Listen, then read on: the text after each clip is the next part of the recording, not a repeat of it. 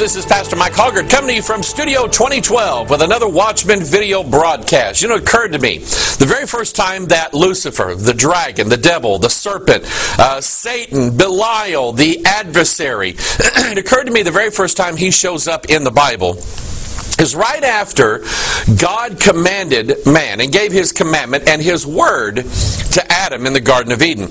Now I'm going to read that to you. Genesis chapter 2 verse 16. And the Lord God commanded the man, saying, of every tree of the garden thou mayest freely eat. Now God had already planted in the middle of the garden, in Genesis chapter 2 verse 9, he'd already planted what he called the tree of life. We know that after the fall of man in Genesis chapter 3, that God didn't want Adam to have or be partaker of the tree of life because of his sin. And so we know that before that, Adam had access to the tree of life. Now, I believe that the Bible is the tree of life to, let's say, the individual Christian, to the church or ministry or local congregation. I believe the Bible is the tree of life to a nation and the tree of life to the world. I believe that all who want to partake of the knowledge of God, the blessings of God, and the sustenance of God may freely eat. Jesus said, whosoever will may come unto me. Come unto him freely, the Bible says. No church, no religious institution can bar anyone or should bar anyone from approaching the tree of life and eating. And so God says, of every tree of the garden thou mayest freely eat. And I like to think of the book of Job as one of the trees of the garden. I like to think of the book of Ezekiel as one of the trees of the garden. The Gospel of John as one of the trees of the garden that mankind may freely eat from and live forever. But then he says, but of the tree, in verse 17 of Genesis chapter 2, but of the tree of the knowledge of good and evil, thou shalt not eat of it, for in the day that thou eatest thereof, thou shalt surely die. So here we have two trees in the midst of the garden. We have the tree of life, and God said, eat freely. You can eat all you want to, and you'll live. And God says, now, the tree of knowledge of good and evil, which was, according to the Bible, was right next to it. And God said, don't eat of that tree, for in the day that you eat thereof, you shall surely die. Now that was the commandment that God gave to Adam in the Garden of Eden, the law, as it were. God laid down the law and said, Adam, you have to do what I say. Now, interestingly enough, in my King James Bible, as I count from verse 16 to verse 17, the number of words that God spoke to Adam in the Garden of Eden with this commandment, 39 words here. That's how many books are in the Old Testament of the Bible. I just think that's interesting here. So then God creates the woman, brings her to the man, and they're going to live happily, right? Then the devil shows up. Satan, the accuser of the brethren, the deceiver, the Bible calls him. He shows up, and the first thing that he does, he doesn't talk about the weather, doesn't talk about politics, he doesn't talk about Eve and her hair that she had that day. He doesn't talk about anything like that. The first thing he does is to attack and contradict and offer a replacement for the word, the commandments that God gave to Adam. So Genesis chapter 3, the serpent was more subtle than any beast of the field which the Lord God had made. And he said unto the woman, yea, hath God said? Big question mark here. You shall not eat of every tree of the garden. Big question mark. Did God really say that? And I want you to think about this, because Paul warned us that in the last days, in the days that we're living in right now, there would be some who would come just like the serpent and his subtlety. Paul told us not to be ignorant of Satan's devices. In other words, how he works, how he does things. And this is how he works. He begins to question the Word of God. And then he contradicts the Word of God by saying, God said, ye shall surely die. The devil, the serpent, said, oh no, ye shall not surely die. A direct contradiction to the Word of God. And then, here we go here. Then he offers Eve a replacement. In other words, here is the Word of God, and it's the tree of life. If you eat this, you'll live. Okay? And the devil hates this book. He hates everything this book represents. He hates the Savior that's behind this book, Jesus Christ. He wants to try to get this book to be wrong somehow, to be in error some way. He wants to question it, he wants to contradict it, and he wants to replace it with something else. That's going to be the thing. I have here, stacked up here. You usually see a stack of books sitting here. I still have them here. Here's Morals and Dogma and everything else. But I have another stack of books here we're going to be showing you, because contained in all of these are exactly the devil's plan to, number one, question the Bible, number two, contradict the Bible, and number three, replace the Bible. Let me show you some other scriptures on that'll give us some light on not only what the devil is doing, but how he's doing it. Let's go to Mark chapter 4. This is the parable of the seed and the sower. And I love the Bible, because if you'll let the Bible do its job, the Bible will explain the Bible. The Bible will explain the Bible better than I or Dr. So-and-so from Theological Seminary or over here. The Bible will explain the Bible better than any man in the world. And so Mark chapter 4 is one of those examples. The Bible says, "And it came to pass, as he sowed, some fell by the wayside, and the fowls of the air came and devoured it up." Now, we know in Mark chapter 4 that Jesus is referring to the seed. The Bible says the seed is the Word of God. And you can think of it this way. Here God planted a garden. Where did he put man? When he created man, where did he put him? In the midst of the garden. You see, God sowed seed into the earth, and that seed was Adam. Adam was carrying the spoken word of God in his DNA. Okay, so I want you to think about that for a minute. So here God sowed the word. When the preacher preaches out of the pure word of God, the word of God is sowed into men's hearts. And so Jesus said, "And it came to pass, as he sowed, some fell by the wayside, and the fowls of the air came and devoured it up." Now, the Bible will explain to you what the seed is and who these fowls of the air. Remember, fowls of the air, they're creatures that have wings. I want you to think about this, okay? Creatures that have wings. Angels, cherubs, have wings. Mark chapter 4 verse 15, "And these are they which by the wayside, where the word is sown, but when they have heard, Satan cometh immediately and taketh away the word that was sown in their hearts." Now I want you to think about this. Think about the beauty of the Bible here. Here a doctrine is given. And we go back to what God says. He declares the end from the beginning. We go back to the beginning, and here we have the word sown in Adam, in his DNA. And here we have Satan coming immediately to take away the word, the commandment that God gave to him. Eat of all the trees freely except this one. Satan comes immediately, and he takes away the word. I want you to start thinking now as we go through this, and I'm going to show you examples. I want you to start thinking of, number one, how the devil might take away the word out of your life, or let's say out of your church, out of the denomination that you belong to, out of the ministry that you follow. How the devil might take the word, how the devil has taken the Bible out of our country. Our country was founded upon the Bible. How did the devil succeed in eliminating prayer, Bible reading in public schools and in public places, taking the Ten Commandments out of courtrooms? How did he do that? Okay? His method of operation always remains the same.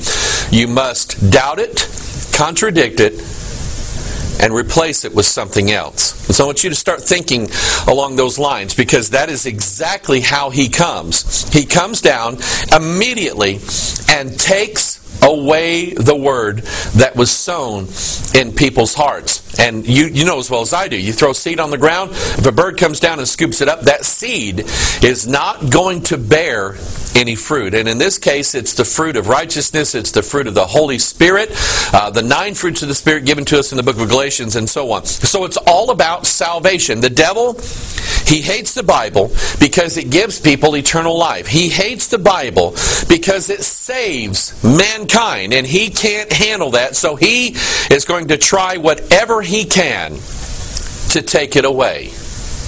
And if he can't come immediately and take it away from somebody, then he's always got plan B, okay, and plan C.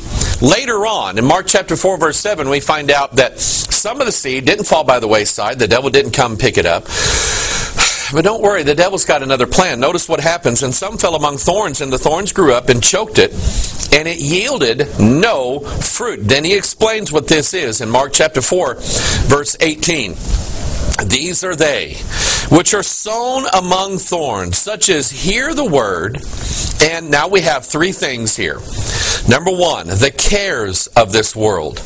Number 2, the deceitfulness of riches. I want you to pay attention to that.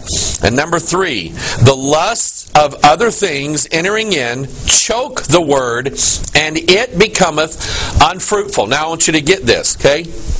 The devil does not want you to produce the fruit. Jesus said, I'm the vine, ye are the branches. He that abideth in me, the same bringeth forth much fruit. He does not want you to abide in Christ, hence the Word of God, and he does not want you to produce fruit or bear fruit. He does not want that. And so his job is to come in, either take away the Word completely, or get thorns to choke out the Word so that it becomes totally unfruitful. That's his job. Matthew chapter 13, the Bible says, but while men slept, this is the parable of the wheat and the tares. While men slept, his enemy came and sowed tares among the wheat and went his way.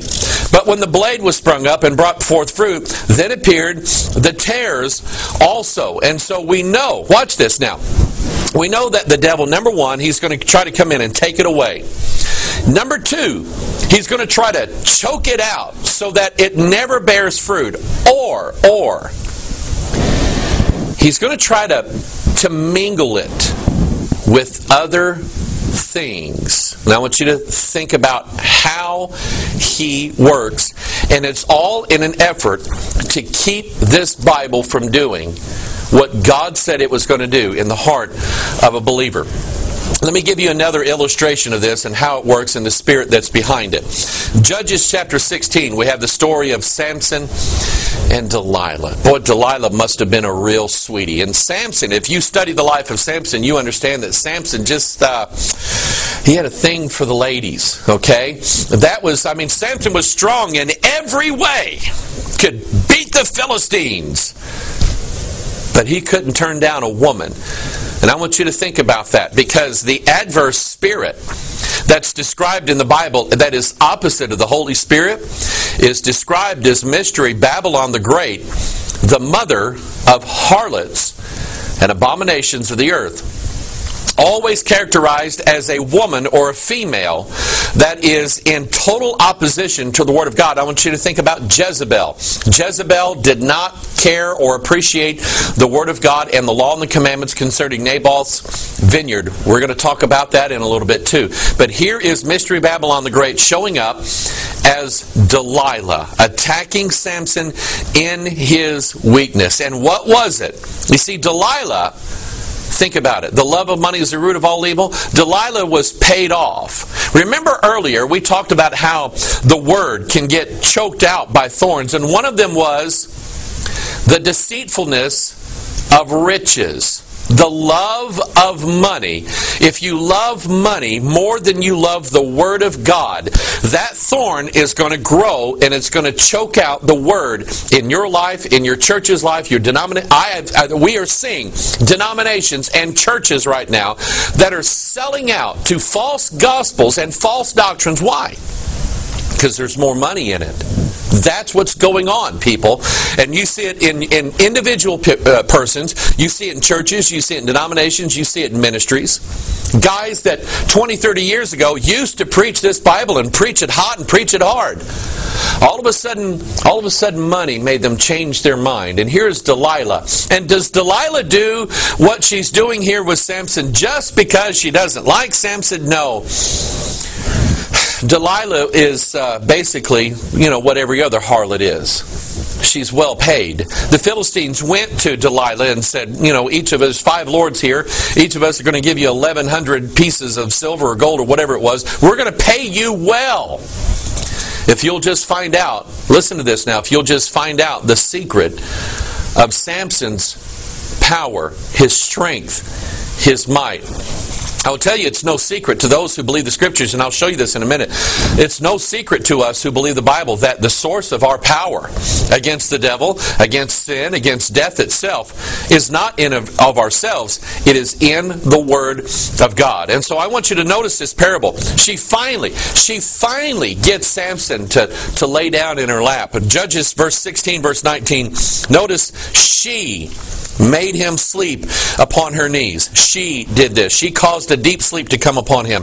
And she called for a man and caused him to shave off the 7 locks of his head. And she began to afflict him, and his strength went from him. Here's the symbolism behind the 7 locks. The 7 locks represent, the number 7 represents, in the Bible, represents several things. Let's look at them very quickly. Revelation chapter 3, verse 1. Unto the angel of the church at Sardis write, These things saith he that hath the 7 spirits of God. Let me go to Isaiah chapter 11. Anytime I mention the 7 spirits of God, I always like to show you what they are in the Scriptures. Isaiah chapter 11. This is a promise concerning the Lord Jesus Christ, because the Bible says that He has the 7 spirits of God. And so in Isaiah chapter 11, there shall come forth a rod out of the stem of Jesse, and a branch shall grow out of his roots. That branch, that rod is Jesus Christ, who came from the lineage of Jesse through King David. And then verse 2, and the Spirit of the Lord shall rest upon him. That's 1. And the Spirit of wisdom, that's 2, and understanding, that's 3. The Spirit of counsel, that's 4, and might, that's number 5. The Spirit of knowledge, that's 6, and the fear of the Lord, that's 7. Here the 7 spirits of God not only are talked about in the Scriptures, but they're identified. That Jesus had the 7 spirits of God, the Holy Spirit of God in him. He was full of the Spirit. And so here Samson is a type of the Lord Jesus Christ. Let me just kind of break off for a minute. I love this. Samson is a picture of the Lord Jesus Christ in that his enemies reigned over him, but he destroyed his enemies in his death. Think about Christ at Calvary. Boy, the devil really thought he was getting old Jesus, didn't he? We got him hanging on a cross. The devil didn't realize. The devil didn't know. He couldn't know because he's so full of pride. The devil couldn't realize that what he was doing by having Christ crucified, Christ was taking the power of Satan to the grave with him. Okay? He was defeating death by his own death. And so here Jesus has the 7 spirits of God. Samson has the power of God represented by the 7 locks of his hair. What did Delilah do? Okay, did she tie him up in pretty bows and say, see, isn't that pretty? No. She called for a man, and he came in, began to shave off the 7 locks of his hair. When Samson awoke, he didn't know his power was gone from him. But he was as weak, and his enemies prevailed over him. Why? Because the power of God, the written Word of God, the Bible, was taken out of his life. Listen to this verse. Psalm chapter 12, verse 6. The words of the Lord are pure words, as silver tried in a furnace of earth, purified 7 times. Thou shalt keep them, O Lord. Thou shalt preserve them from this generation forever. Remember, the Bible purified, the words of the Lord purified 7 times. God has a book in His right hand, and it's sealed. Guess how many times? 7 seals. Represents the seal of the Holy Spirit of God. That seals, those seals on that book represent, number 1, God's authority, God's approval, God's holding power. Nothing can change what's in this book. It's unalterable. It is, as Peter says in 1 Peter chapter 1, verse 23, it is incorruptible. No man because it's sealed by the Holy Spirit. No man can corrupt the true Word of God. No man can. And so here we have Samson. He has the 7 locks of his hair that represents the power of the 7 times purified Word of God in his life. And Delilah came in, took away his Bible. Okay? Just like Satan coming in, stealing the Word, choking it out, getting you to replace it somehow, some way, or mingling it with other things. Here is Delilah, and she brings a man in, and he cuts off the Word of God out of Samson's life. And now there is nothing any more special about him than anybody else. He has been brought back down to weakness. Notice Romans chapter 1, verse 16. Paul said, "For I'm not ashamed of the gospel of Christ, for it is," here it is the power of God. Paul didn't say that it's one of those things that will help us. And here's a bunch of other things. You've noticed my collection of books here. Okay? This is a collection of things that are meant to be a replacement for or a mingling to the real Word of God. Okay? Notice that Paul didn't say, the gospel is one of many things that I think can help us, because after all, we know that many roads lead to the same God. Paul never said that. Paul never said that. He said, I'm not ashamed. I am not ashamed. I don't care how many, and Paul didn't say this, but I don't care how many Muslims there are praying in the streets.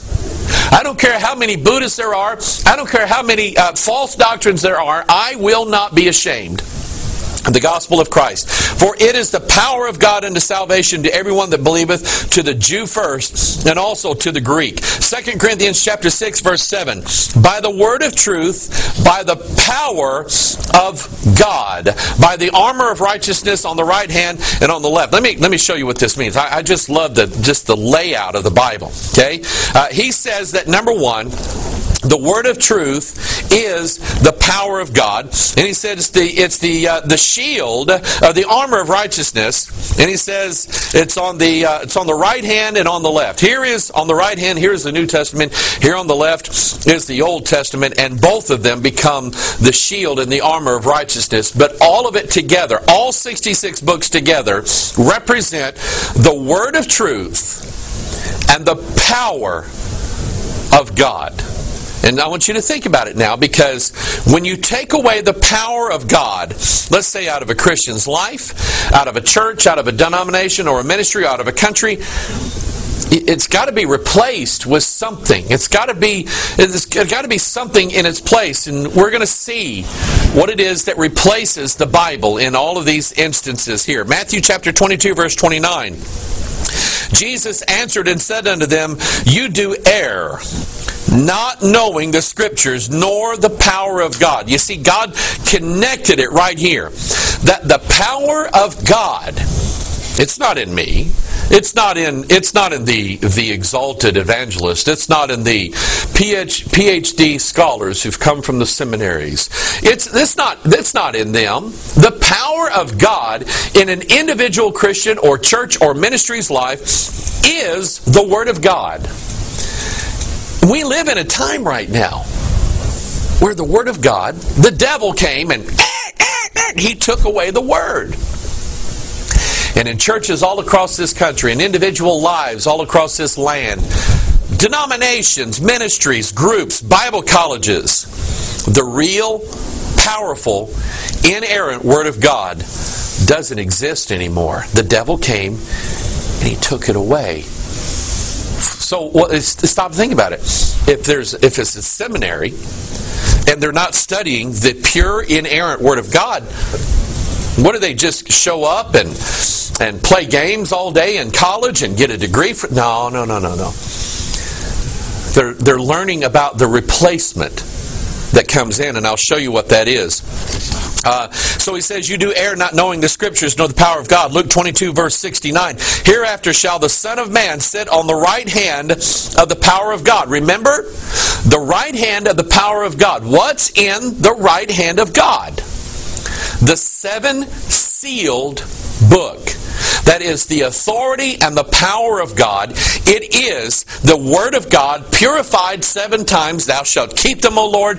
Thou shalt preserve them. That's what a seal is for. Thou shalt preserve them from this generation forever. God said the Word of God would never, ever decay. It would never be defiled. Not the pure, true Word of God. It never would. And so it represents the power of God. And just think of Delilah. Comes in with her scissors.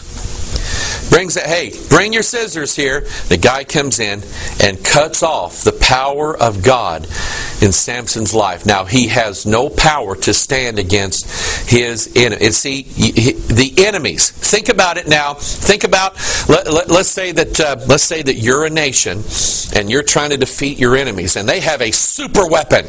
They have a super, sort of like Iran. Iran's building nuclear bombs right now. I mean, everybody in the whole world knows it.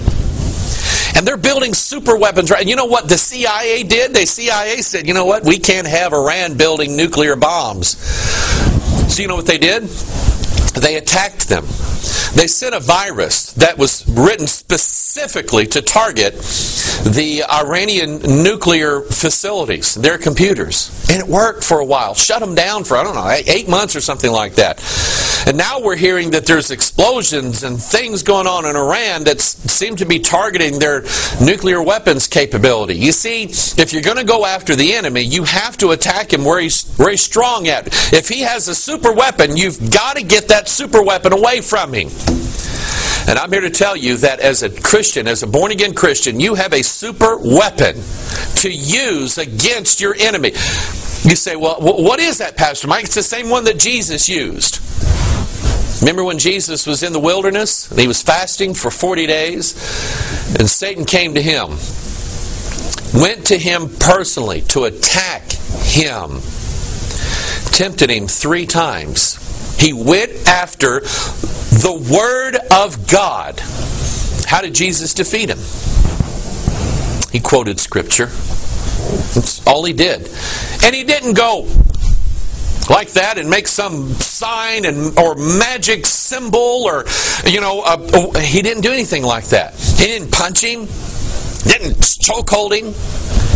He just quoted Scripture and he left him. The devil couldn't handle the Word of God. That's the power that this Bible has. Okay? But it's been replaced.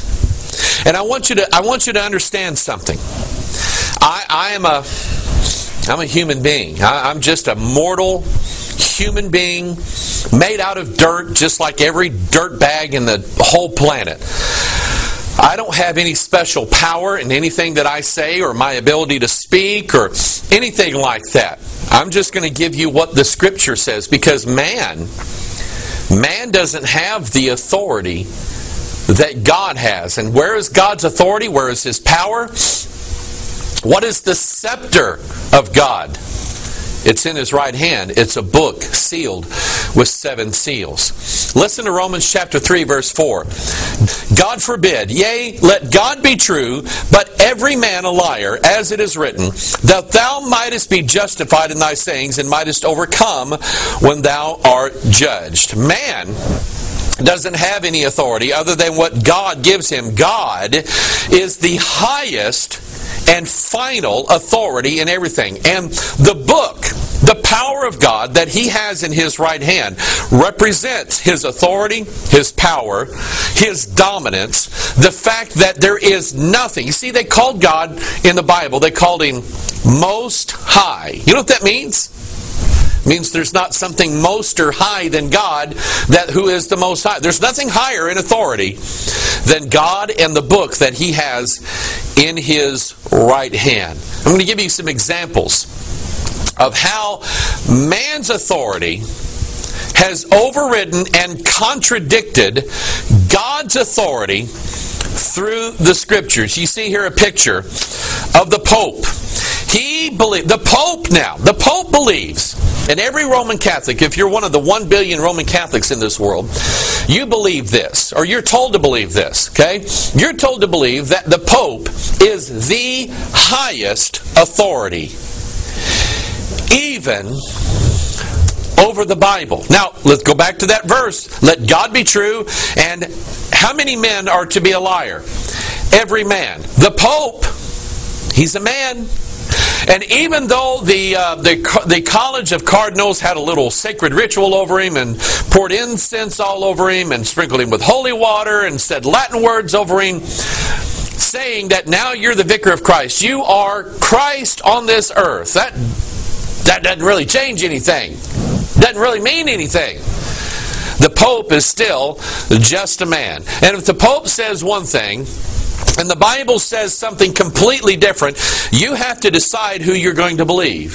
You see, the power of God does not exist in the Roman Catholic system because their system is not based upon the Word of God. In fact, it's based upon a hatred for the Word of God. If the Pope says, well, I think we ought to all pray to Mary, then that's what 1 billion Roman Catholics all over the world must do to inherit what the Catholic Church calls eternal life. Okay? So here is a quote. Let me tell you how this works. Let me tell you the Vatican view of the Scriptures. This is from the Catholic Encyclopedia. It came out somewhere around 1902. The belief in the Bible as the sole source of faith is unhistorical, illogical, fatal to the virtue of faith, and destructive of unity. Now, I've spent some time here just trying to tell you and trying to convince you from the Bible that there is no other authority on this earth that's higher than the written Word of God. No other authority higher than the written Word of God. It is the power of God to men on this earth, the Scriptures that we have. The Catholic Church comes along and says the belief in the Bible as the sole source of faith is, number one, unhistorical. You know what they're trying to say? Nobody really believed that. Oh, come on. You people that believe that, you're something cuckoo about you because nobody believed it. Well, listen, let me tell you something, okay?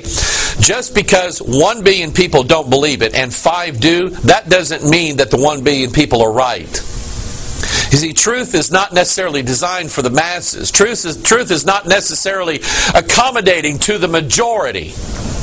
Truth is truth. And the Bible says, few there be that find it. And so just because, 2,000 years of Roman Catholicism has said, well, we don't really believe the Bible, that doesn't mean anything. Number 2, he says it's illogical, fatal to the virtue of faith, and destructive of unity. And I'm going to stop right here. Because what they're saying, remember this is written by men, directly contradicts the Word of God. They say that it's fatal to the virtue of faith. However, the written Word of God says, faith cometh by hearing, and hearing by, what, the Pope? No, the Word of God. It's totally contradicting to what this Bible says. Here is, in 1963, all the Vatican cardinals, the Jesuits, the monks, they all got together and they said, we're gonna try to bring everybody in the world under our little happy umbrella so that everybody in the world follows the same mystery cult that we do. It's called the Second Vatican Council.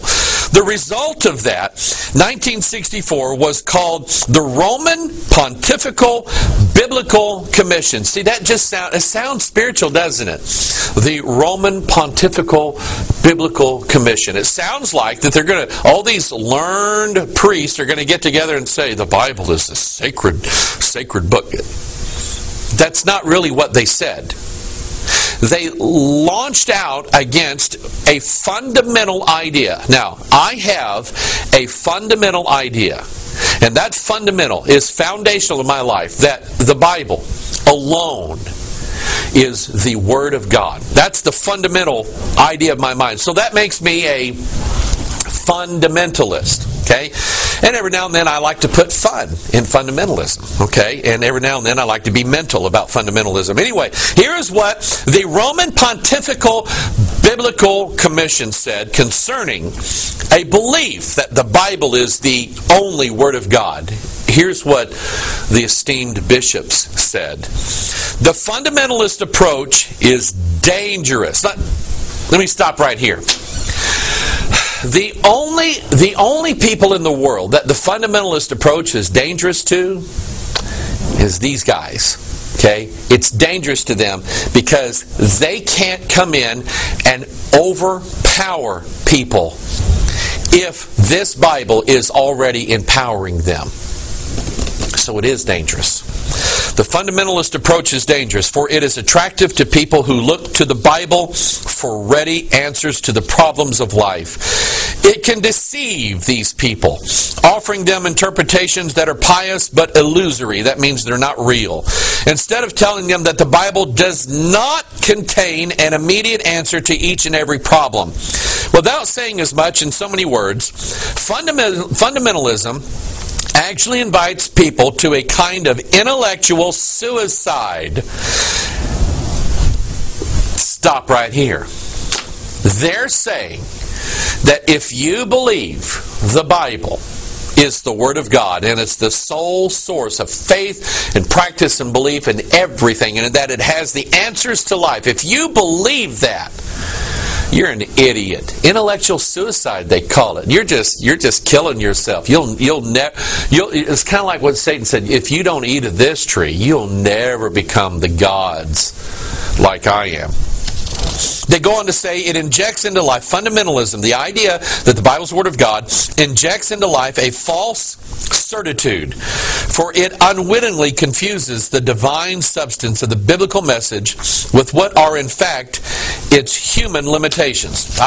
See, I'm getting angry. The Pope, the bishops, the cardinals, the holy men, okay, who are really after money and you know what, okay, these men say the Bible is so limited. Oh, these ignorant and unlearned men that wrote this Bible, it's not really the Word of God. However, when we put a crown on a pope, okay, and he sits there in this multi-billion, trillion-dollar palace that we've built in the Vatican, when he sits there, he's God.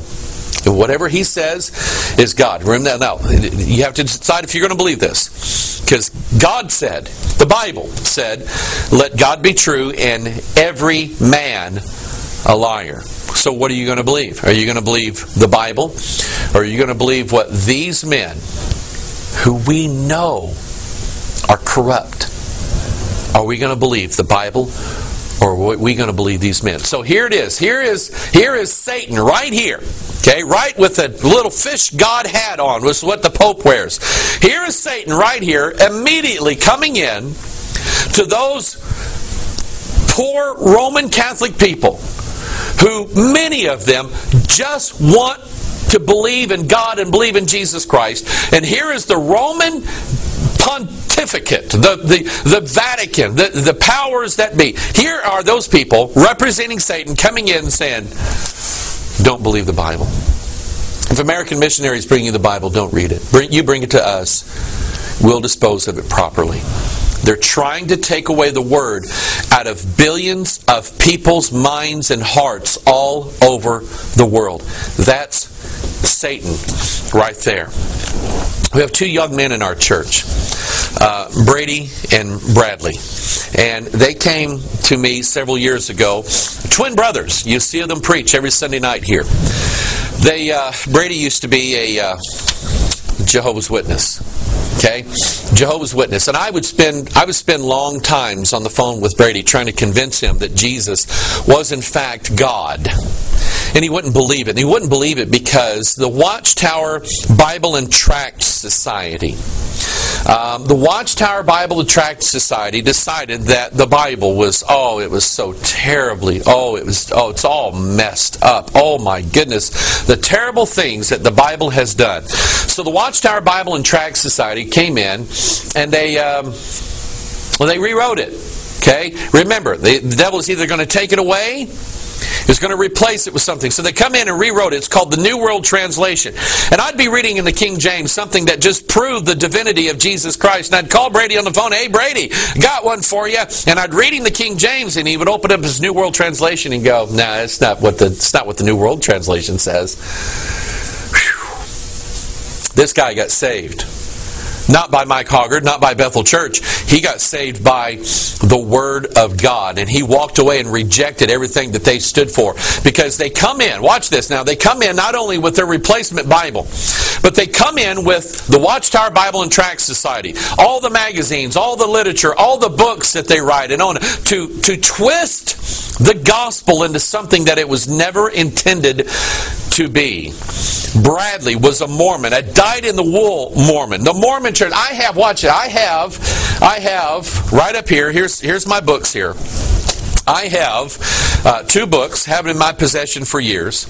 This one is the Book of Mormon, and this one is Doctrine and Covenants and Pearl of Great Price. Now, if you don't know what these books are, this is, here we go, watch this, okay? This is another testament of Jesus Christ. Now, Bradley is quick to point out, in fact, we have a video done by Bradley. He compares the Book of Mormon with the King James Bible, does an excellent job on it. But he said right on the front cover, you know, Paul warned us, if we or an angel from heaven, who was Moroni, we or an angel of heaven bring you any other gospel, let him be cursed. And it says right here, another testament of Jesus Christ. You know what it is? It's another gospel.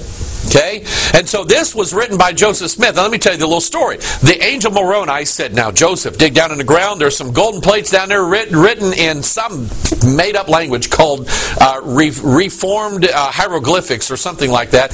And Joseph Smith put on these special glasses called the Urim and Thummim. I think I'm getting this right. And he was able to decipher all of these ancient hieroglyphs of this Egyptian language that nobody has ever heard of before. Okay? And here's what's funny. The Mormons will use 2 primary books. They'll use the King James Bible, and they'll use the Book of Mormon. Now here's what's funny to me.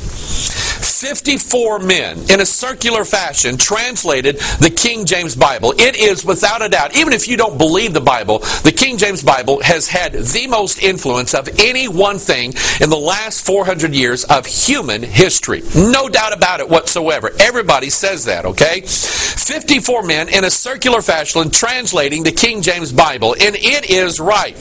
The Mormon doctrine, as contained in the Doctrine and Covenants, Pearl of Great Price, says that we believe the King James Bible inasmuch as it's translated correctly. We don't think it is. However, Joseph Smith, by himself, from a book that nobody has ever seen, from a language that nobody has ever heard of, by himself, translated every word of the Book of Mormon absolutely 100% perfectly. And you're supposed to believe that. Okay?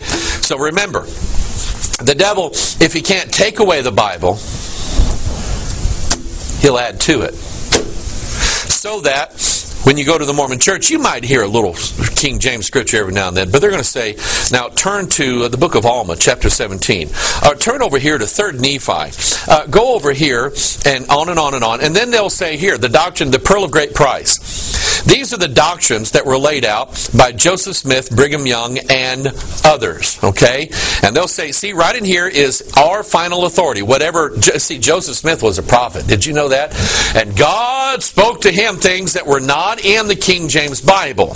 Okay? Remember, going to add to it. And then you have on top of that, you have the quorum of the 12. These 12 good-looking men in suits and ties that sit at the top of the Mormon church, and a prophet who oversees them, and whatever they come up with, oh, that's gospel. You see, when Joseph Smith and Brigham Young were doing it, they were saying, oh yeah, find these 13-year-old girls and marry a bunch of them. Okay? It's called polygamy, and God told me that He wants us to have multiple wives, and they all got to be pretty young, to go along with it. And it just kind of sounds fishy to me. But anyway, that's what Joseph Smith, God told him. Okay? And then when the United States Congress outlawed polygamy and said, you're going to go to jail for a long time if you do this, all of a sudden now the apostle in the quorum of the 12 said, God's telling us that really polygamy is not a good thing. See, and we have a guy as a Mormon who's running for president of the United States, and he follows this. You see what happens? That the power of God, if it's not taken away, It's mingled with other things, and you're not supposed to do that. The devil has taken away the power of God. Now, I want to get something. You say, well, that's the cults. Yeah, I'm not in a cult. I go to such and such church. Let me tell you how else it's happening. Christian book publishers. Christian book publishers. Let me read you a verse of Scripture. 2 Thessalonians chapter 2, verse 3. Let no man deceive you by any means. And I'm going to stop right here. This is in reference to the coming of the Antichrist, and Paul is warning Christians, don't let anybody deceive you by any means. Christian book distributing companies, bookstores all over the country. Even in other, I've been in Kenya, and I went into a Christian bookstore there, and it was loaded with false doctrines of every kind. Replacements for the Word of God. People say, well, I don't really understand the Bible, but I read Purpose-Driven Life, and boy, I got a lot out of that. Let me tell you something. The power that you're seeking for in your life will never, ever, in a million years, come from Rick Warren and 40 Days of Purpose, this or that or the other. It won't happen. You have let the devil talk you into that there is a valid replacement for daily Bible reading and study in your life. You've let the devil talk you. Oh no, I use these books as an addition to the Word of God. See how it works? See how it works. Let no man deceive you by any means. The devil comes into the Christian. Think about it. If you were the devil, and at one time, there were some good books being written by some good, godly men that were based solely upon Scripture. It's not that way anymore. The devil decided, you know what? I got to get to these big guys at the publishing houses.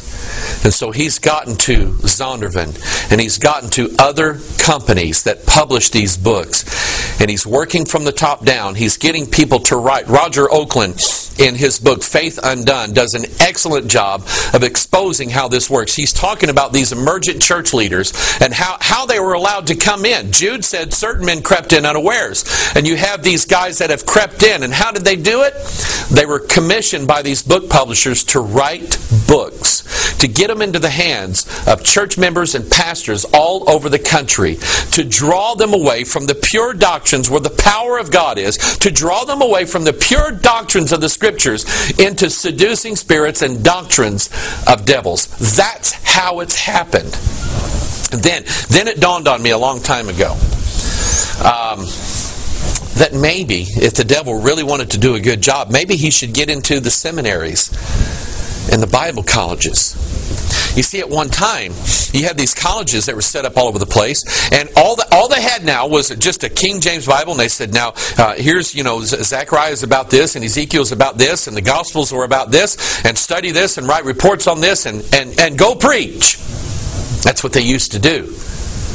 But now, the seminaries... Okay, and a lot of the research that I do on some of these latter-day false prophets, you know where a lot of them showed up from? They showed up from Fuller Theological Seminary and others that are cranking out these. Here it is. You have a church, you have a local congregation where an old preacher is preaching an old Bible in there, and he's sowing the Word. And so the Bible colleges send out these new young guys that have been trained differently and taught differently, and they've read a lot of other books other than the Scriptures and gotten their ideas on theology and salvation and Bibleology. They've gotten their ideas not from the Word of God, but from old Dr. So-and-so or this book over here. And then we turn these guys loose into the churches, and they stand in front of the pulpits, and they take away the Word of God from these people. I've read. Don't try to say that I don't know what I'm talking about. I've read the preacher threads on little preacher chat lines. One of the biggest items of discussion is when you go to a new church, how do you get the King James Bible out of that congregation? Can you believe that? Can you believe that men who come out of Bible colleges, who are supposedly called to preach by God, go to a new church and they need to figure out how in the world they can get the King James Bible out of that congregation and replace it with new translations? I'm not making this up. Okay? Satan will come and he will take away the Word of God. And so here's how they do it. Let me get to, so number one, step number one, get people out of the King James Bible. So how do we do it? I'm reading from the New King James Bible. All it does is, it's just, doesn't say thee and thou. That's not all it does. They're lying to you. Then they'll send these guys in. And I have a book here called the Greek New Testament. Here's a picture of what it looks like. Now, I was moderately well trained. I went to Bible college. Okay, I can read some of these words that are on this page. Kai eporuthesein ekestos eistan oikan atu. Okay, this is ekata Yohanin. Okay, this is according to John, the Gospel of John, in the original Greek. The problem is, I don't know what that says, and you don't either. You don't have a clue what it says. How do you know what this says? You don't know. And so they send these guys down with Hebrew and with Greek languages, letters that you can't even read. And they send these guys down in there and say, now, you give them a lot of Greek. You give them the original manual. You give them original Greek. And here's what you do. Most of these people in your church now are going to have a King James Bible, and they've been reading that for years. But here's what happens. And see, I know this because I did it. I did exactly what I was encouraged to do. I went into a church and I said, now the original Greek says this, and the original Greek says that. You know why I wanted to do that? I wanted those church people to know that I was smarter than they were. They were just a bunch of old farmers and workers and this and that, and I was Bible college trained. I wanted them to think that I was smarter than they were. So I was original Greek this and original Greek that. And they all had their Bibles and they were going, well, it says right here, and I'd say, no, in the original languages, here's what it really says. You know what I just did? I just took away the Word out of their life and out of their heart. I took it away. I replaced it with something, but it's something, they don't have a clue what this is. They don't have a clue what this says. Okay? So that's how it's done. You say, well, it's the original languages. Yeah, Hebrew, Greek, and Aramaic. I know all about that. Can I show you? Remember, God be true and every man a liar. Okay? Can I show you from the Word of God what it says here about how people are supposed to hear the gospel? Acts chapter 2, verse 7. At the very beginning of the church, I mean, right off the bat, before God does anything else, here's what God does with the Christian church. They were all amazed and marveled, saying one to another, behold, are not all these which speak Galileans? And how hear we every man in our tongue wherein we were born? You see, you know what they were doing? They were speaking in other tongues as the Spirit gave them utterance. What were they doing? They were speaking in not just Hebrew and not just Greek. They were speaking in the languages that these people were born into. Languages that they knew very, very well. You see, you might study a little Greek. You might even get you a little concordance and look up words every now and then and say, well, I guess that's what it means. How do you know the concordance is telling the truth? And these guys come out of Bible colleges and seminaries and give people all the. And they say, well, now in your Bible it says this, but let me tell you what the real Word of God says. And in that person's mind, they're either going to have to say, you know what, I reject that because I know what this says, or they say, oh, so it doesn't say this. See how it works? They've taken away the Word of God. Isaiah 28 verse 11. God Himself said, for with stammering lips and another tongue will He speak to this people. And all over the place, in churches everywhere, the official line of the churches is, well, I believe in the Bible in the original languages. But God said that He was going to speak in other tongues. Go read 1 Corinthians 14, because when Paul quoted Isaiah 28:11, he said, for with men of other lips and other tongues will He speak to this people. God intends to speak to us in this language right here. And it's sort of like this Hebrew and this Greek here. Isaiah chapter 29 verse 9. Let me tell you where it comes from. Stay yourselves and wonder. Cry ye out and cry. They are drunken, but not with wine. They stagger, but not with strong drink. For the Lord hath poured out upon you the spirit of deep sleep. Let me stop right here. Remember what Delilah caused to have Samson do. She caused him to sleep upon her knees. And right here, the Lord hath poured out upon you the spirit of deep sleep, and hath closed your eyes, and the prophets and your rulers, the seers, hath he covered. Verse 11, and the vision of all is become unto you as the words of a book that is sealed, which men deliver to one that is learned, saying, read this, I pray thee. And he saith, I cannot, for it is sealed. And the book is delivered to him that is not learned, saying, read this, I pray thee. And he saith, I am not learned. In verse 13, the Bible says, wherefore the Lord said, for as much as this people draw near me with their mouth, and with their lips do honor me. That's, you know what that sounds like? That sounds like all the praise and worship services going on in every church. Yeah, you go in there, and yeah, they got good music. And I'm going to get to that in a minute. Okay? The music, remember, it's got to have a replacement. The music has become a replacement for the Word of God. And so he says, for as much as his people draw near me with their mouth and with their lips do honor me, but have removed their heart far from me, and their fear toward me is taught by the what? Precept of men. Whereas this Bible will tell you that, number one, the words of the Lord are pure words, that it was the inspired Word of God, that it's the preserved Word of God, that it was translated in languages that you and I understand. Whereas that's what this Bible says. These guys coming out of the big universities and the seminaries are saying, now, really, there's no way that you can know what this, but you can read it. But you can't really know what this book says. Only those who get into the original language. You know what that came from? That came from the Vatican. The Vatican refused to let any priest in the church read the Scriptures other than in Latin for years. You know why? Oh, it's not for the profane people to know what the Holy Scripture says. See where the doctrines come from? Are you going to believe men, or are you going to believe God? Let me show you another way. Let me show you another way that they replace the Word of God. I have here a Bible that I bought for my wife back when I was ignorant. Okay? It's a New International Version, Life Application Bible. And I can see what it is right here. Okay? There's Bible written up here, or something that looks like Bible, CNIV. And then down here, it's got all these big notes on here and all these little commentaries. You see, that's something you hear. When you just listen to preachers preach nowadays. Okay? You listen to them preach.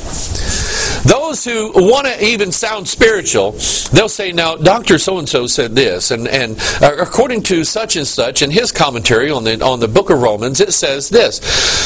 And we have pastors who'll spend all week long studying and reading commentaries, one commentary after another, trying to find out, maybe this says, maybe I can get a new angle on this. You see, it's all about the pastor trying to look better and smarter than his congregation. And he knows that most people in his congregation have not been to Bible college, they don't know how to read Greek, and they don't have 20 commentaries in their library. And so he may not be equal. He may be equal to them when it comes to just reading the Bible, but he's got them because he can throw commentary after commentary after commentary. And you know what? Commentaries were written by men. God actually wrote a commentary. You know what it's called? The Bible. The Bible is the commentary. 2 Peter chapter 1 verse 20.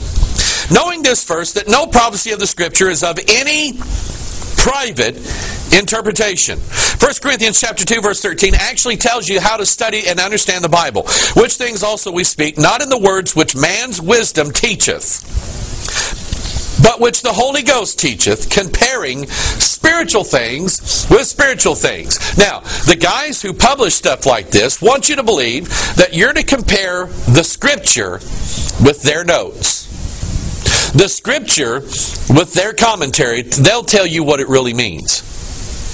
God said, no, that's man. You compare Scripture with Scripture, and I'll give you understanding. Even if the learned professors can't read it, those who say they know me but they don't, even if they say they can tell you what it means, don't believe them. Don't believe them.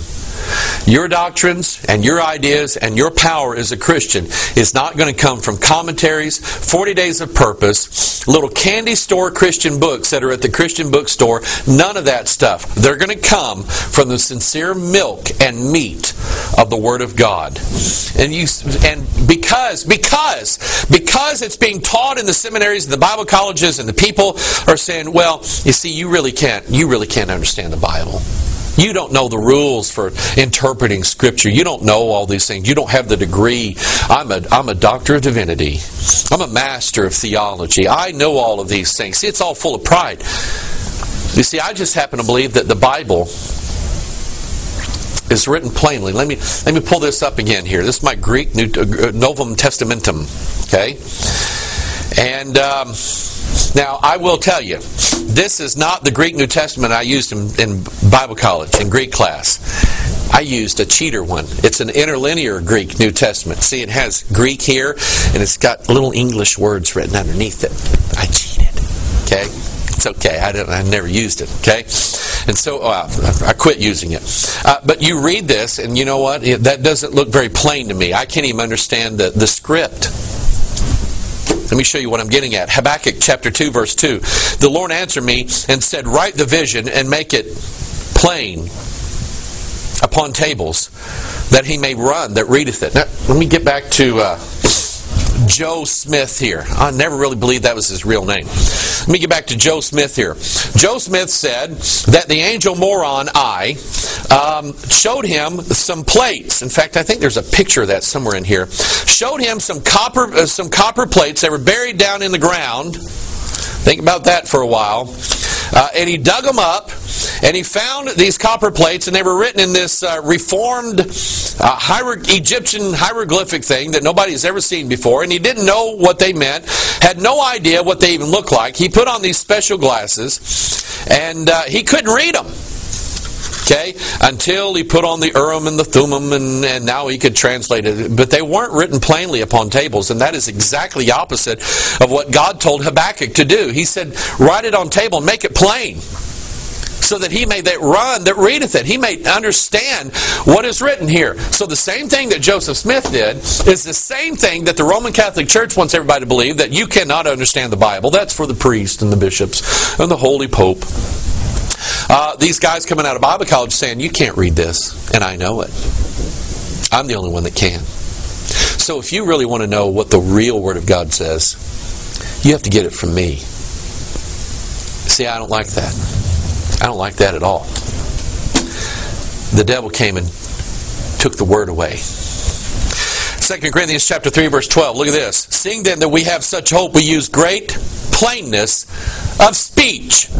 And not as Moses, which put a veil over his face, that the children of Israel could not steadfastly look to the end of that which is abolished. You see, Christ took away the veil. And so now what is written, if you'll read a little bit of the New Testament, a little bit of the Old Testament, you do that on a regular basis, I guarantee you, the veil is going to come off in your mind, and you're going to understand things you've never understood before. Because it's written plainly. Now, let me tell you this story. 1 Kings. Remember her. Remember Mystery Babylon the Great, the mother of harlots. She was Delilah. Cut the power of God off in Samson's life. Now he has no power. Okay? Then we have Jezebel. Okay? I've met her before. Okay? We have Jezebel. And Ahab, the king, wants Naboth's vineyard. Don't you think about a vineyard. Jesus said, I am the vine, ye are the branches. He that abideth in me, the same, here it is, bringeth forth much fruit. It's about the power of God. It's about the power of salvation in a person's life. And the devil wants to take that away. Thus, Ahab wants Naboth's vineyard. Naboth received that vineyard as a free gift to him by his father. It was an inheritance. I have received this Bible as a free gift to me from the Lord Jesus Christ. I'm not to sell it. I'm not to give it away. Notice what Ahab said. Ahab spake unto Naboth, saying, give me thy vineyard, that I may have it for a garden of herbs, because it is near unto my house. And notice this now. And I will give thee for it a better vineyard than it, or, if it seem good to thee, I will give thee the worth of it in money. Now I want you to notice this, okay? Because Ahab wants to take away your vineyard. He wants to take away the Word of God out of your life. The power of God, the power of the sea. A vineyard is where the grapes are. The grapes contain the new wine. Did you know that the Spirit is the new wine? There we are, back to the Spirit, the seven spirits of God, and the power of God. Here we are, right back to the Bible. And Ahab wants to take that away from you, and Jezebel, is going to facilitate that. She's the one that's in the Bible colleges. She's the one that's in all this great controversy. Ellen White, she is in all of this stuff right here. Replacements for the Word of God. You don't need this stuff. You need this right here is what you need. But she wants to take that away from you. She wants to cut that off from you. Notice that Ahab said, if you want, I'll give you money instead of you having the vineyard. I'll give you money for it. Remember the thorns choking out the word. You remember that? The thorns come in, choke out the word, okay? And the thorns are the deceitfulness of riches. So here's what happens, okay? The Ahab says, now Naboth, I'm not just going to take your vineyard and you have nothing. I'm going to replace it with something. How about money? Do you want some money? So we have the prosperity gospel. It's a replacement for the true gospel of Jesus Christ. It's not the real gospel. It's a religious idea that says if you do the right things, then you're a wealthy person. God will make you rich. And it's a sellout. You see, I would rather not have 2 pennies to rub together and still have the Word of God than to give up the greatest riches that I have ever experienced and seen in my life and trade it in for money. I won't do it. But millions of people all over the world, not only in America, when I went over the seas into Kenya, I saw the prosperity gospel in the poorest nation of the world. And preachers preaching it, saying, if you'll give all of your money to me, then God will give you a lot of money back. And these poor people, who in some cases didn't have food that night, gave everything they had.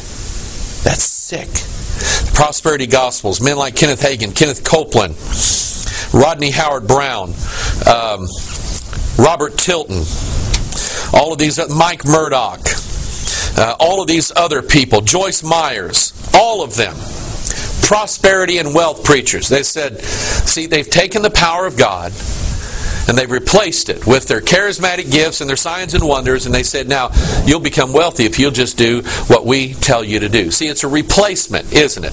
Okay? The other thing Ahab said was, I'll give you something better than what you have. Okay? I'll give you something better. Here's the new paradigm in the churches. See, the devil has come in now in churches all across this land, and I don't care what denomination they were in. The devil didn't say, oh no, they're Baptists, I can't touch them. I would feel bad. No, he went into the Baptists, he went into the Nazarene, he went into the Pentecostal, he went into the Methodist, he went into the Foursquare, he went in every religious Christian denomination that there is, and he took the word out. He took it out. Took it out of the churches, took it out of everything. And now the church doesn't have any power, doesn't have any real power to stand against their enemies. But, you see, here's the thing. When Samson woke up, did you know that he didn't even realize that his power was gone? He thought he still had it. So the devil comes in with pseudo power, a replacement power. So what do we see it? How do we see it defined in these churches? Well, they talk about, the churches will advertise all over the place their energetic music. Okay, you know what that? They'll use dynamic music. You know, the word dynamic comes from the Greek word dunamos, which means power, which is where we get the word dynamite from. Okay, and so these churches will put themselves out as, come and listen to our band. Okay. And anybody who's ever been to a sporting event knows that when you go to a sporting event, they will play music over the loudspeakers to do one thing, and that is to get the crowd pumped up in favor of the home team. You go to sporting events like hockey games, they're not playing Eine kleine Nacht music. Okay? They're not playing Vivaldi's Four Seasons. They're playing hard, heavy metal, driving, pounding, rock music. That's what they're doing. Why? They're trying to stir up and energize the crowd. But after the game's over, that's all gone. Same way with the church services. Get them into the... And I've had people who've told me to my face, you know, Pastor, we like your teaching. But we go over here because, we like the music better. Boom, da boom, da boom. Energetic music, okay? The drums and the guitars and the people swaying and closing their eyes and doing all this, and people in the audience doing this like they were at a concert, and that feels so good, and they experience so many wonderful emotions. But it is not the power of God that brings a transformation in their life. It's just fleeting music. But it's a replacement. So-called Christian teen events like Dare to Share, Youth Workers, and so on, D6 Conference, it's all about pounding the music. And they say, see, we're really alive. We got things going because of the music. It's a replacement, people. It's not real. I found this is from Youth Specialties. One of their speakers wrote a comment called "The Future of Youth Ministry." Notice what he put on here. There she is. There's Jezebel. Okay, the spirit that is controlling all of this is into the youth ministries, into the big. Don't take your kids to the youth rock concert. Don't do it. They have replaced the Word of God with their driving music. And then we have dynamic preaching. You hear churches talking about, come and hear our dynamic preaching, our powerful, life-changing, relevant preaching. And I want you to listen for this. Next time you go to church, I want you to listen for this. I've heard this, okay? In the course of the sermon, the pastor will quote from Winston Churchill, Mahatma Gandhi, Henry David Thoreau, Abraham Lincoln, Barack Obama, Joel Osteen. One pastor that I know, I actually went to Bible college with him, preached an entire sermon, notes and everything, from Joel Osteen's book, Your Best Life Now. Okay? My question is, what was he doing all week? Instead of studying, he opened the book and said, hey, I like that. Here, type this up and give this out to the congregation. That's how I know he did it. Somebody brought it to me. Okay? Dynamic preaching. They're quoting everybody in the world. They'll give it a little topic and they'll say, now Winston Churchill said this. And they'll give some little, and you go, wow, that sounds good. Did you know that's men? That's men. Men do not have the power of God in them. It only the Scripture. And so listen to the preachers preach, and you'll hear them. Ronald Reagan said this. Such as John Wayne said this. And they'll quote everybody in the world. I don't want to hear what they said. I come to church because I want to hear, thus saith the Lord. But see, they call this dynamic preaching. Another replacement for the Word of God, for the written Word of God, the power of God, contemplative prayer. We actually have an entire video on this. I'm not going to spend a lot of time today dealing with contemplative prayer. We have a video called This Mystery of Contemplative Prayer. You need to get it and understand what it is, because it is being pushed in every denomination in this country. Pushed hard. Including the denomination that I came out of, the Free Will Baptists. It's being pushed in there by their national magazine. Promoted contemplative prayer. You really want to get in touch with God? Go into a meditative trance, repeat a mantra over and over and over again in silence, and all of a sudden you're going to hear a voice on the inside of you. I'm going to tell you, that's not the voice of God. Listen, if you want to hear from God, read the Scriptures. Read the Scriptures. But they say, well, it's just a way that I can get in touch with God. There is only one who can get you in touch with God, and that is the mediator, Jesus Christ. But see, they want to hear from God without the Bible. signs and wonders. Signs and wonders has become a replacement for the power of God. You go into these churches, Todd Bentley and these others go into these churches, and you'll hear them talk about all the supernatural things that are happening. All the power of God's in here, and all the people are rolling on the floor, and people are talking in tongues, and people are, their eyes are rolled back, and they're in trances all over the place, and people are doing all of these manifestations in the church. I think this is from Todd Bentley's own blog, Fresh Fire. Todd Bentley's one of the leaders of this thing. Here's what he said. What amazing time we had this week. We just completed our Fresh Fire USA School of the Supernatural Realms of Heaven. We kicked off the school with a meet and greet, which really blessed us as we got to know our partners and so on and so on. Then he says, ministering under an open heaven and levels of prophetic revelation. Todd and Jason Hooper brought a new level of revelation on the reality of the supernatural. Worship was over the top with Josh Baldwin, Aaron Kreider, and Amber Brooks. The supernatural mantle really fell over the entire school. No mention of, we preached out of Isaiah chapter 28. No mention of a discourse on the book of Romans, because that's all boring, learning the Bible.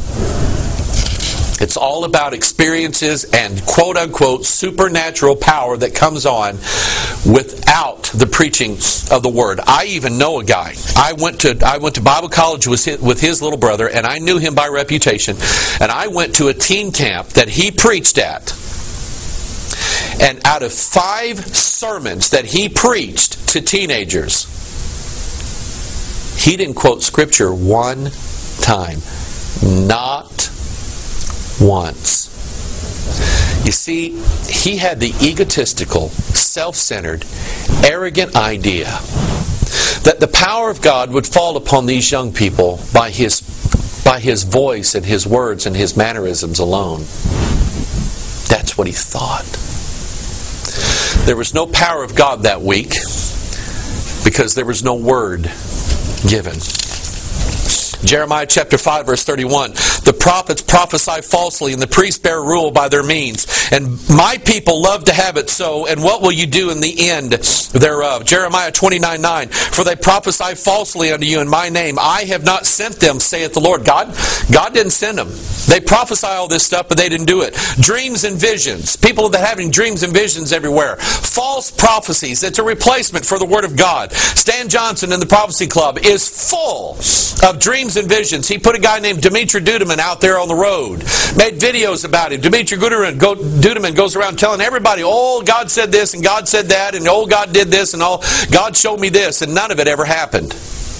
It's a replacement for the Word of God. Jeremiah chapter 23 verse 32. Behold, I am against them that prophesy false dreams, saith the Lord, and do tell them, and cause my people to err by their lies and by their likeness. Yet I sent them not, nor commanded them. Therefore they shall not profit this people at all, saith the Lord. I dealt with this guy a couple years ago, a guy by the name of Dr. Mark Verkler. He was on Sid Roth's The Supernatural show. And he was talking about hearing God's voice. He was on there talking about how you go into a trance, go into this contemplative prayer thing, and start writing down what you hear God say. That's a replacement for the real Word of God, and people are buying into it. Sounds like what Neil Donald Walsh wrote. Neil Donald Walsh was a New Ager who wrote a book called Conversations with God. He said that he heard from God personally. And here's what God told him. He said, words are really the least effective communicator. They're most open to misinterpretation, most often misunderstood. They are not truth. They are not the real thing. Words can only symbolize what you know and can often confuse what you know. Concerning books, including the Bible, here's what Neil Donald Walsh said that God told him. They are not authoritative sources. Did you catch that? Did you catch that?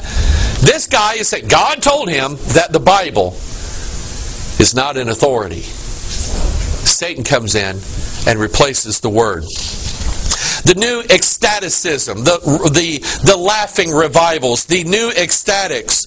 John Crowder, who tokes in the Holy Ghost and acts drunk. These are all. This is what happens when the Bible is taken out of the way. You have this new Christian mysticism moving in. You have movies such as The Passion of the Christ. You say, oh, that was about Jesus. It was based upon the Gospel of Mark. No, it wasn't. You know what it was really based upon? It was based upon the ecstatic visions of a Roman Catholic nun by the name of Mary Catherine Emmerich, who visualized the entire last week of Christ and wrote it down, and that's what this movie was based upon. It is a false gospel. When you replace the Word of God out of a church, you'll hear sermons on sex just about every Sunday. You'll have manifestations of angels. You have people talking about how gold dust is floating down from the ceiling, and there'll be people with angel feathers showing all angels came and visited us. You see, this is exactly what they wanted to happen.